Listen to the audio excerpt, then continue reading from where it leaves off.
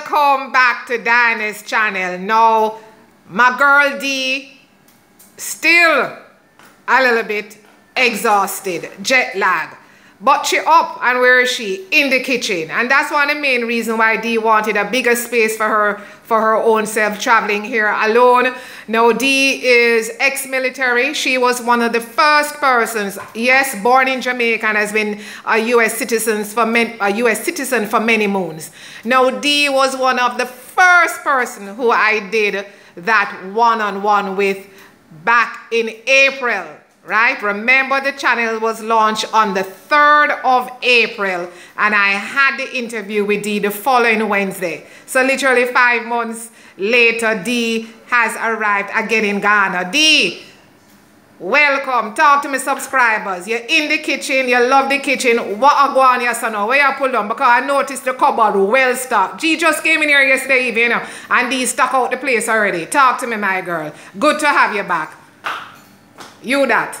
Well, I'm happy to be back. It's raining a little. I'm a little bit jet lagged, and this is all me. No makeup, no filter. Yeah, you look good. When I came here the last time, I saw that there were different things that I could do, and I love cooking, so I bought my own stuff, you know, to accentuate what's already here. I bought my Jamaican callaloo. Okay. I bought some ackee. Okay. Because you can't bring the live stuff back. Right. So I bought the next best thing. I bought some ackee. I got saltfish. I bought saltfish from Florida here in the refrigerator.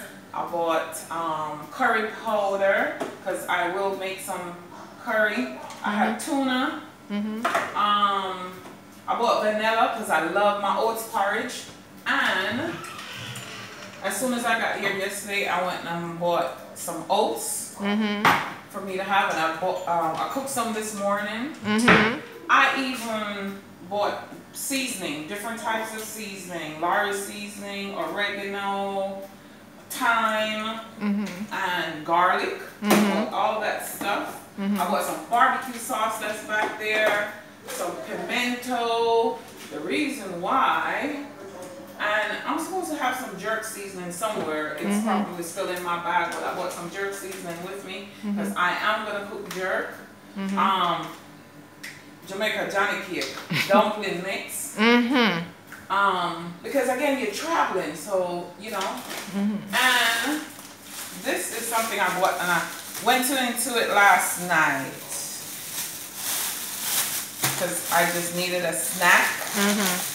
So I bought water crackers. Got it, honey. So water crackers. I tie it up because I don't want anything to go into it. So Dee, let me ask you something now. You just asked me off camera. Is what that? Cock soup.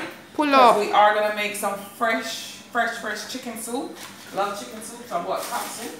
And I am gonna introduce my Ghanaian friends to taco. So I bought soft taco. The kit that has all the seasoning and everything in there. I'm going to introduce them to some taco one day before I leave. Probably on Tuesday, because in the States it's Taco Tuesday. Okay. Just wanted to do something different. Okay, Dee, off camera you asked me if I'm not staying for dinner. What are you going to prepare? Because you know my dietary needs already. What you pulling out? So as soon as I got here last night, I went out to the market and I got some white fish. Okay. So I'm going to cook some white fish with a mixture of vegetable and some rice. How are you going to prepare that white fish? You going to curry it? No. What are you going to do? No. What are you going to do? Probably just season it, you know. Grill? In the oven, fried? Yeah, like pan-seared probably. Okay, pan-seared sounds good. You having any greens? You giving me any some of the callaloo there, or the callaloo is for your special Ghanaian friends? The callaloo is going to be done differently with the ackee, with the saltfish that I have. So what will we have with the pan-seared white fish? With white rice, but what else with that? I have some mixed vegetable. Alright, we're good to go. Some mixed vegetable. So Dee, please tell my audience what has brought you back to Ghana within 5 months. 7 days you'll be staying here. What are your plans? Interesting. I didn't come back to be on vacation per se because I'm working. You know, my computer's already set up. I'm still working as if I was at home in the States. I came back because I fell in love with the place. I fell in love with the people. Yes. And just, you know, wanted to come back and relax. Yes. You asked me earlier what was my plans, what was I going to do. I'm just going to chill. It's 7 days of chilling, meeting with friends, fellowshipping. I didn't get to go into the schools the last time that I was here. And a friend of mine, Omar Grant, he makes these games for children. And he gave me some of them, so I'm going to take them back into hopefully a high school, you know, to see their reaction in playing these games. Omar is an entrepreneur from Jamaica, was in the army with me, and he's doing wonderful things. And when he found out I was coming back, he said, hey, take these games to, you know, share with the children. So I plan on doing that. That's one of the most special things, you know, for me, wanted to have an interaction with the kids in school, because I've already done the vacation thing already, seen all the places that I wanted to see. Correct, and that's important. It's all about you. Now, you said to me, Dee, when I was on my way, that you actually made an appointment with a tailor. Tailor? What's up with the tailor? What's going on? Well, I'm a clothes person. I love designs. I love clothes. And with me being so tall, 6 feet, yes, I wanted to get some maxi dresses made, and you know, a couple of things. Ghanaian style feel. Yeah. Okay. And I wanted some pajamas of all things made, because in the States I cannot find anything long enough to fit me. So I wanted to get some made. So I said I'll just kill 2 birds with 1 stone. So when I got off the plane yesterday, I was supposed to go running today to the tailor, but I got a little bit tired, so we pushed it back for an extra day, so we're just going to do it tomorrow. Okay. And before I leave here, I'll have a whole lot of things made, because I did that the last time I was here. I realized that. I found a really nice, 2 nice tailors, and, you know, they're willing to work with me to get the stuff made, and in no time. Quality fabric, quality workmanship, and at an inexpensive price. Local.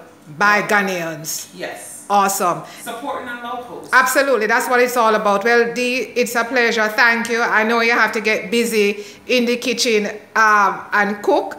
I look forward, because when I came the last time, you know, after that one-on-one, you know how to turn over, put down some beans and rice, and I love the beans. I enjoy that. So I am just dying to wait for this. You have any last, you know, give the little audience some little jewels about Destination Ghana, because after all, Dee, you're back again, you know, within 5 months. So just share to anybody out there that is thinking, or, you know, can it be Africa, and can you visit Destination Ghana for the first time and just come and see? Give me drop 2 little lines for me for close off. You can. As I said in the first interview that we did, you know, Ghana is open to explore. These African countries are open to explore. It's not about, you know, looking for certain kinds of things. It's looking into the culture, looking into the people. They have pure hearts, they're kind.